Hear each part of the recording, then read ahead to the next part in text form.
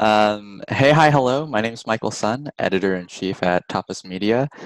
I'll be moderating today's panel, which is Developing Anime and Manga in the West, Expanding Webcomics into TVS and more. And for those who are new to Tapas, you can find us at tapas.io.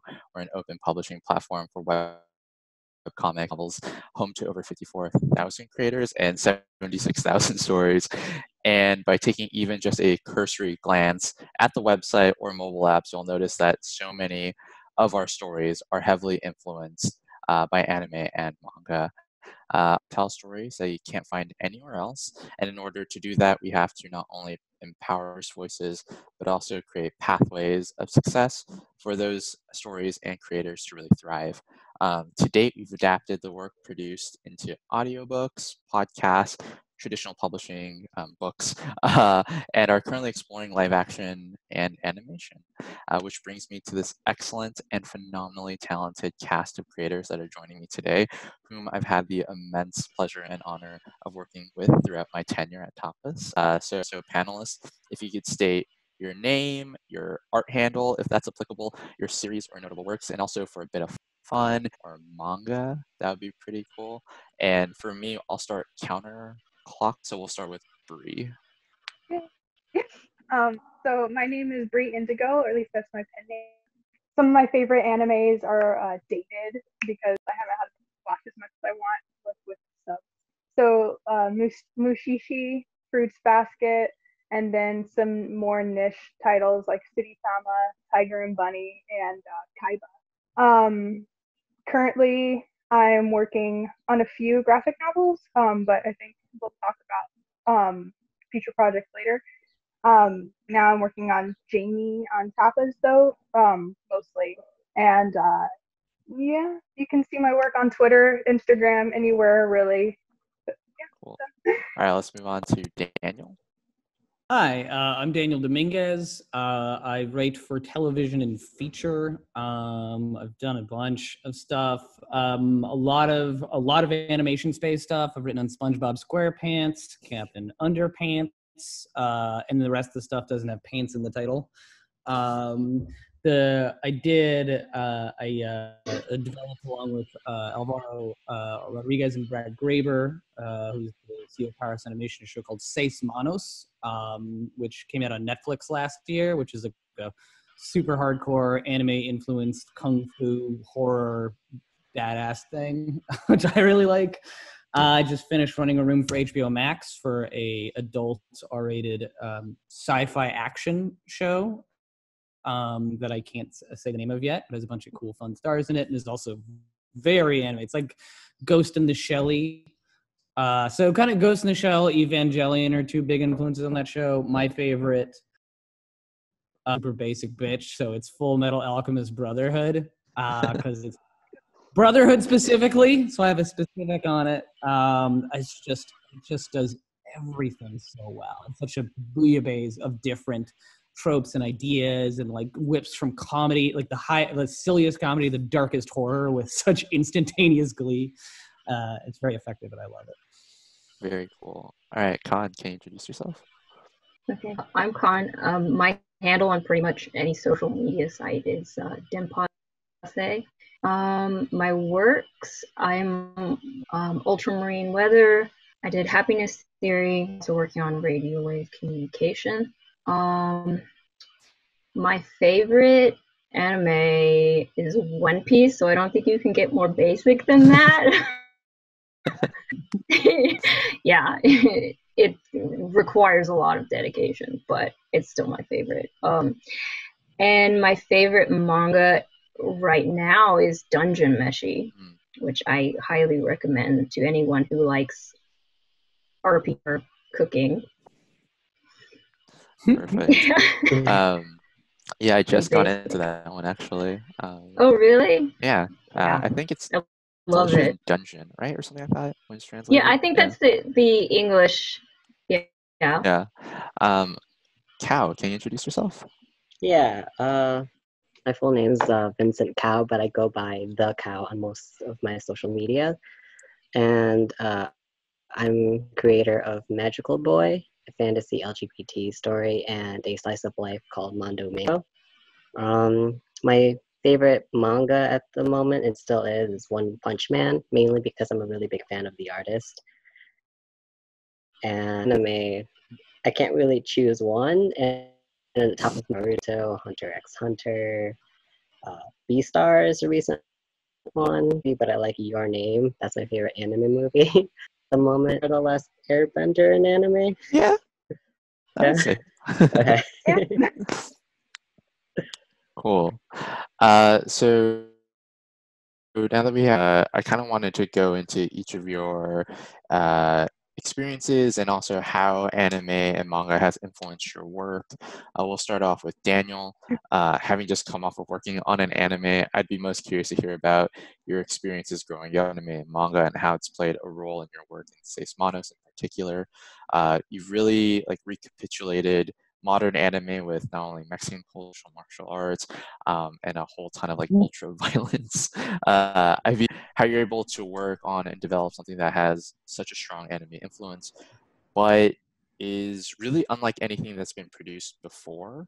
And also, is there an appetite out there from mainstream buyers for more anime produced in the West? Well, I'll answer that question first. The answer is very much yes. And I can go into some specifics without getting too non-NDA-y if you want. But like, I can back into the other part of the question, which is like, I feel like as a writer, like I grew up in the United States. I'm half Mexican, half Irish. Mexican because I couldn't hang out with the Irish side of my family because my Irish grandparents were racist against my Mexican grandparents. So you know, it is what it is. But anyway, on the anime tip, like, I don't feel like I can out anime. Anime is this incredible art form that we all sort of like are grateful for. But what I can do, I think, is take the writing that comes authentic to me and the stories that come from me, and I think take that and like put it into this sort of like tones and styles of type that really excite me, which a lot of that comes from anime. And like, I would say I came to anime a little bit later than a lot of people. My first experience was when I was 18, actually, in a meaningful way. I was always a big fan of genre. Like I grew up to just be a super nerd with like horror, sci-fi, and fantasy. And I always was kind of like neutral on cartoons other than The Simpsons because I just thought cartoons were like Beauty and the Beast or whatever. And I was like, screw that shit. And then just not for me. But then when I was 18, in a very amusingly but too X-rated to tell in this forum story, I had a really great night that ended with watching Ninja Scroll. And sort of you looking at it through the lens now, there's a lot of like, I think sort of like, let's say, problems with the thing in terms of like how and sexuality, but seeing it as a 17-year-old and just seeing the like grit and like thoughtfulness and interesting the way, and with so much interesting and dope shit in that, like that old dude like shooting bees out of his back and attacking, and like it just blew my mind that like this is what animation could be. And I just it caused me to dive in, and so I watched a bunch of, obviously, all the ones like Perfect Blue and Akira, and so they had a lot on the feature side. And then I came across Ghost in the Shell, and I was like, oh, well, that's the thing that that's where I really live. Is like when the reason I got so attached to it, I think in part was, oh, you can do anything in a way that you couldn't do at that time in the United States with animation in terms of storytelling. But Ghost in the Shell is so intelligent and so thoughtful, and it just made me want to do that specifically. And that I just fell completely down the rabbit hole with that. And so when I happily managed to have a successful career writing for TV and feature, like I wanted to be in animation specifically because I wanted to do that. But still, like I got in my first job in 2011 in television. And like at that time, you still in the United States couldn't do essentially Simpsons or Family Guy iterations, like and then the kids space stuff. Like you couldn't do adult genre storytelling. And so happily I started selling stuff pretty quickly, my own original ideas. And so I was like, screw this, I'm going to write something that I really want to write. And so I wrote a love letter to my favorite sci-fi anime stuff that I would take around. It was like the one thing I couldn't sell. They'd be like, oh, this is dope, but we're in the United States, so we're not going to do it. And then they'd buy some other thing. I was like, all right, fine. And then Castlevania came out, and all of a sudden, like, and it was humongous success, right? And it was like an anime. It's such an such a love letter to the genre, but with Western storytelling, Western storytelling. And so then I get a call from Netflix, and they're like, "Hey, remember that thing you showed us that once? Hey, mate, can we look at that again?" And I was like, "Yeah." And so I went. They built out this entire department, and they're like, "Oh, we're going to do stuff like this." And we ended up tabling that one, but I had met the folks at Paris Animation who had done Castlevania along with Frederator and Brad, and they had this wonderful thing, Seis Manos, that Netflix was looking at again because of the success of Castlevania. Came in, helped them flesh it out more. We sold it, and then since in that time period, to answer your question, like, things have been opening up. Like, you'll just, like, every article that's like coming out in the last 6 months is just that adult genre, quote unquote, is like the animation is like the big thing that's happening right now in the States as far as animation goes. And anime is the lens through which that is happening. Yeah. Anime and novels. And so, like, in the period since we first put out the Sources of Seis Manos, which I absolutely love, and I hope everyone who watches it loves it too. Feel free to not love it. Sorry, it's subjective, baby. But like, everyone is interested now. Like, we're going. I can't tell you a door that's not open to this stuff. I guess that transitions pretty nicely to Khan, who is also working with Powerhouse to a certain capacity. So Khan, I've been a huge fan of yours ever since you first started publishing with us. Thank you. With Happiness Theory. I still brag about getting a shout out at the end of Volume 1, the physical version. But I wanted to know how manga and anime has influenced you and your work. I mean, out of all of us, I think you post the most fan art on your social media, and you've really built a strong following around fandoms.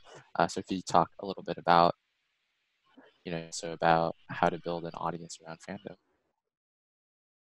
Well, I grew up with like Disney and stuff, but I also thought like cartoons were like until Pokemon and Sailor Moon came out. I was probably like, I don't know, 11, 12, something. And that's when I was like, oh, like they can be longer and they can have like involved plots. And then I read Akira in freshman year of high school, and I was like, whoa, like comics can be anime, but they can be really serious too and really detailed because his backgrounds are just intense. Ever since Akira, I've been just taking bits and pieces of my favorite styles and smushing them together. And anytime I draw fan art for anything, it's like you sort of absorb osmosis a little bit of that style. I mean, you keep your style in the fan art, but you still take in a little bit of that style. So I think in Ultramarine, my style has changed like 4 times since the beginning, just from like which fandoms I hop between. But I don't really like try to collect a following based on fandoms. You just draw what I like, and for me, the biggest compliment something I like is to draw it. Like, to show that I love something, I want to draw it and put my time and invest into it. So I just draw fan art of the things fans who also share that love it, and it just clicks from there. That's why I like fan art. It's like a downtime to your original works. Like when you want to take, because my it's bad, I really need to find another hobby, but like my hobby outside of work, which is my work is drawing, my hobby is drawing, so there's no like but instead of drawing original stuff for my hobby, I draw fan art. So yeah, I think it's so fascinating. Like, both of you have referenced Akira, which are very cerebral works, and both of you had kind of referenced growing up and loving anime and manga and wanting to be part of like that conversation. And now the two of you are creating works that are part of the conversation, which I think is really rad. Moving on to Bre, you know, we've collaborated in the past. You know, we worked together on Meg, Jo, Beth, and Amy, which was an adaptation of Little Women published through Little Brown. I think what really drew a lot of publishers to working with you is your unique art style. And can you talk a little bit about your and how you developed that unique art style? So I guess I'll just kind of start with the beginning. Like, I didn't really find with Can you talk a little bit closer to the microphone? I think you're breaking up a little bit. Yeah, and I'm also but so what I found inspiration was Foster's Home for Imaginary Friends, all those goodies from and that kind of kept propelling me as an artist on top of my mother and my grandmother always just being like, wow, look, she like emulated Papa Feels perfectly. She's so talented. And then like when I got into middle school, I was just drawing kind of for fun until I met one of my best friends who went through me into Hellsing and Naruto and all these wild things. They probably weren't the series I would pick up on my own, especially since I didn't want to be before. But that really, really just like shifted everything from fun to, oh, I can actually seriously tell a story with drawing. And that led us to making all like stories. Like we had one called like Black Rose Yankees, which was just a girl gang that just beat up vampires, and characters for Naruto, which is exactly where Jamie came from, and then that just kind of moved over to high school where I started taking commissions for the first and using all my love for the series that I grew up on, as well as all the artists on and stuff, and developing a style slowly as I went. So even if I found a lot of love in series that already existed, I feel like all of my growth in style came from my contemporary. Because without them, I really don't think that I would have continued to grow myself.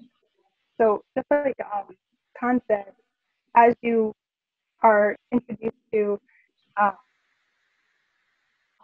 kind of the things that that really appeal to you, kind of stick, and then that becomes Frankenstein art style. Mm-hmm.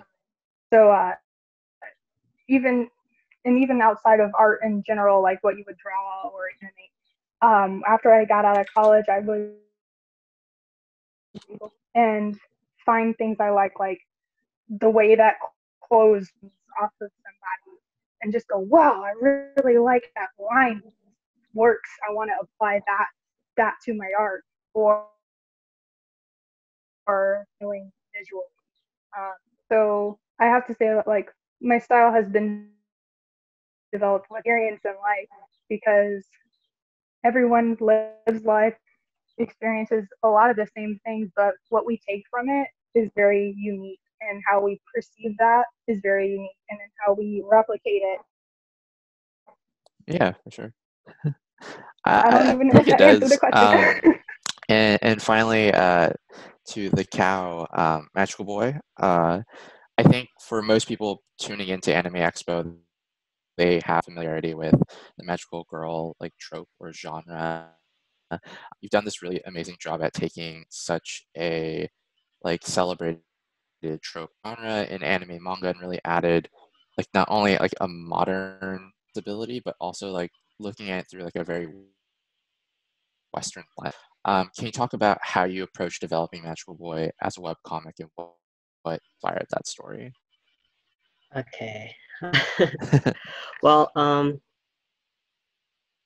with the 90s and early 2000s, you know, Card Capture Sakura, I think, and Dragon Ball Z, and I kind of like wish those like what people expect women to be and against how strong men have to be, and so those stereotypes I wanted to break down. And so it all like comes down to like want more representation for the city. Like I didn't want a simple slice of life story. It just happens to have a trans character. Like I wanted an action-packed story with a trans identified hero. So like I want people to see the struggles of someone who identifies and at the same time be captivated by a fantasy flair that keeps them guessing in the story. So I went with that magical girl genre because like that was the perfect, as I mentioned before, like the perfect representation, the opportunity to explore like how the main character will overcome that obstacle and fight their way to become the truest self. So like I'm hoping with this comic to inspire some readers to give them hope that they too can fight seemingly hopeless and intense dysphoric situations. And then that's how I came to Magical Boy. I guess just sticking with you, this hasn't been fully announced yet, but you and Tapas, I was right if I say me for some reason, developing Magical Boy for television. You had some specific requests about staffing the show. Could you talk a bit about that and why that's so important to you? Yeah, because like I want it to be representation of like the trans community. Like I want to give them an opportunity to have their voice heard and like give them the chance to be in this, you know, TV adaptation. Yeah. Like either through voice or acting, whatever comes. Yeah, for sure. I think it's really rad. Okay, and Khan. I mentioned this previously, but you know, both of you grew up with as like a source of inspiration. How did it feel to work together on adapting happiness theory into animation? Just like being inspired to becoming creators who will undoubtedly inspire new generation of creators with your collaboration. I mean, it is so like quite. I don't know how to say this. Like, I really like. Basically my goal at this point in both writing that I do and writing that I shepherd is just pretty much just making Proud Boys angry. That's like that's what gives me pleasure in life now. Like I don't know. I think I say that semi-facetiously, but like there's something so joyful about like finding stuff like happiness there, which is so really intelligent and through a lens you don't see very often, and like a style and aesthetic and tone that when I say not very often, I mean on television, right? Like that just like should be there and just is and you can just feel so many people waiting to in that format. And to see and to just come across thing to work with you guys and see this thing that just like is just pre-built so beautifully. Like it just effortlessly flows into that new space from like one version of itself into another. I mean, when Seis Manos came out and like people were like, we'd go to Comic-Con and people were lining up and just being like, I've never seen myself on screen in the genre that I love. You know, like I grew up on this stuff and it was never me. And like they'd be crying. And like I can't tell you how that feels emotionally. And I can close my eyes in happiness theory where like you're gonna see the television version. Sorry, there's a street cleaning crew going by my house. 1 second. 17. But like I see this at Comic-Con and just seeing people lined up going like my story in the version I love. Like I love animation, and now to see like myself reflected in this way and the struggles and experiences that I've gone through. Yeah. Like I know like I'm going to be standing in the background of that with the wonderful with the creator and the wonderful creator who's helping adapt it for television, and just sort of watching that. And I'm going to just fucking openly weep at the beginning of that moment. Yeah. Me, it's mind blowing. I probably, like anybody who started out drawing comics in middle school, always had that like 12-year-old fantasy animated.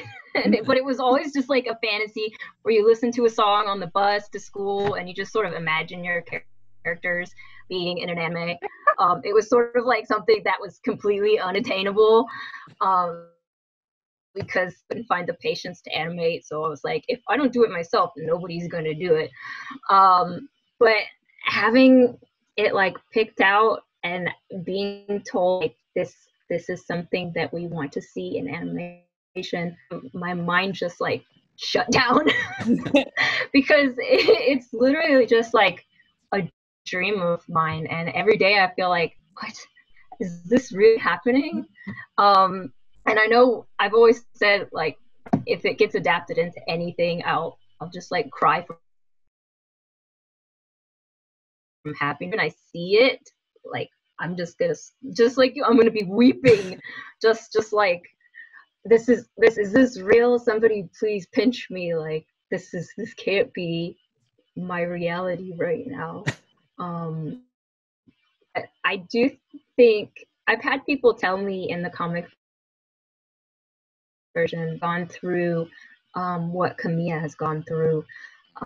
They've told me like you captured the feeling of divorce. So in a way I wish I had the words for when I was going through it. And that means a lot to me because they saw themselves in something that I made, and anytime I make a comic, I want to have at least one character that somebody can identify with and find themselves either in a trait or a weakness or strength of that character. They can feel connected, more connected to the story and the character. So to hear that really meant a lot, and to know that that's going to, it means a lot to me. Yeah. I mean, it's a ubiquitous reality. Like my parents got divorced when I was a kid, and you know, I plan It's to really common. you know, I look forward to my divorce at some point. It's just pretty much Oh God. half the population. It's out there, and like that conversation doesn't exist as a television show in the animated space, and like Yeah. and it should. And there's like it's just like it's a story so many people, you know, art. There's so few reasons to actually do art, and one of them is to be able to show people. There are so many people out there who can empathize with their struggle and have been through that as well, and that's just like such a beautiful reason to make something exist. So yeah, honestly, help in that way. Yeah, it's going to Thank be you. interesting to see how this comes out. I mean, from Seis, Manos to SpongeBob, you know, you working on Happiness Theory is going to be quite, I think. Like, are we going to get the ultra violence getting injected into Happiness Theory, or are we going to get more of your comedic side? Well, my notes happening as someone who's standing in the background being a glorified notes boy. Most of my notes are around bring out even more the thing you're already doing. If I ever give what this needs is like really bloody killing. just hit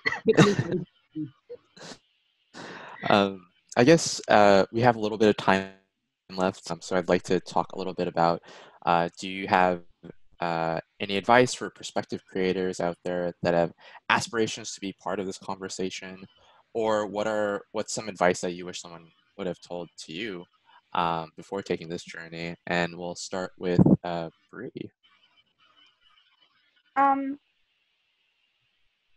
Honestly, just in general, I guess like since my mind's already on like style and like and art today, like just keep making tomorrow easier for future you. I guess, is the simplest way I can put it. Because today it's so easy to just say, I'll do it tomorrow, but as long as you do something today to make it easier for tomorrow's you to continue that, then you will find success. It's just, it might not always be exactly where I wanted to be in animation, but similar to Kana, I was like, if I don't do it, no one is, and I definitely can't do it on my own. So it had to be comics because it was kind of like, it's kind of a storyboard. But it led, I could not, if it wasn't for my friend introducing me to art more seriously, I wouldn't have started my comic. I wouldn't have been available on Tapas. I wouldn't have had an opportunity with Michael to do my. So everything happened for a reason, as long as your effort out there. Never saw myself where I am today, and who knows where I'll be in another year or 5 or 10. But I know I'm going to always put in the hard work, and no matter where I will be, I know I'll be further than. So it was just that like advocate, and you're like, boss, like do the work, Yeah, do it. I guess 3 minutes left. So Oh, the cow, do you have any advice or to prospective advice that you or someone would have told you to begin with? Mine is something that is meaningful to you, and if you don't know what that is, your first step is to figure that out, which might mean looking deep into within yourself to find that out. And if you get stuck, breathe, take a break, and do it again, try again, because failing is not the end, it's the beginning. And so just keep at it. Cool. I like that. Khan, do you have any advice or stuff to add on to this? Yes, I was definitely one of those artists who grew up with teachers constantly telling me that anime and manga were not art. So do not listen to those teachers because they are absolutely art and they are absolutely a form of comics, no matter what anybody says.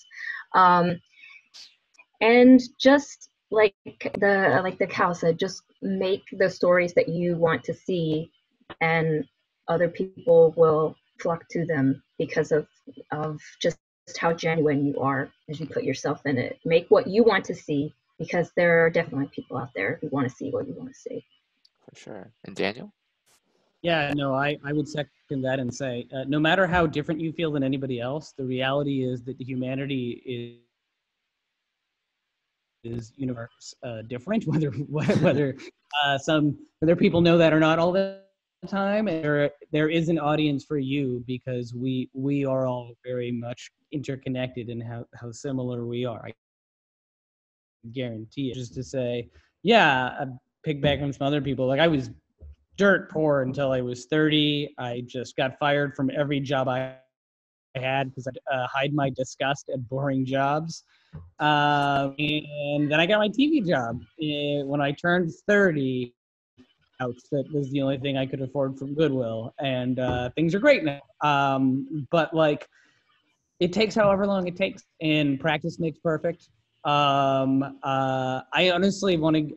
I will say we are on a Tapas conversation, but quite honestly, if from the perspective of selling stuff, Tapas is a genius platform because in Hollywood, intellectual property is king in terms of selling stuff. That's what people buy because executives they're paid to be scared of buying new stuff. It's just the reality of the situation. It's an original, but like the stars were so aligned to make that occur. Most stuff is intellectual property. And so for it to pre-exist on a platform as wonderful as Tapas makes it easier for it smart. So that's a real shout out to that. That's a great place and a great up. And then in general, as far as breaking TV and feature, everyone needs in. That's how you get representation for the manager, and representation is how you get jobs. Thanks for the shout out. And I think that about wraps us on Editor-in-Chief at Tapas. Thanks so much for tuning into our panel, Developing Anime and Manga in the West. Thanks to all of our amazing panelists for taking time today, sharing their creative journey and with us. I hope for those tuning in that you had a good time and learned about, for those out there, it inspires you to pursue your own creative endeavors, and hopefully maybe we'll see you share your stories on Tapas. Yeah, hope you enjoy the rest of your virtual Anime Expo experience. Bye.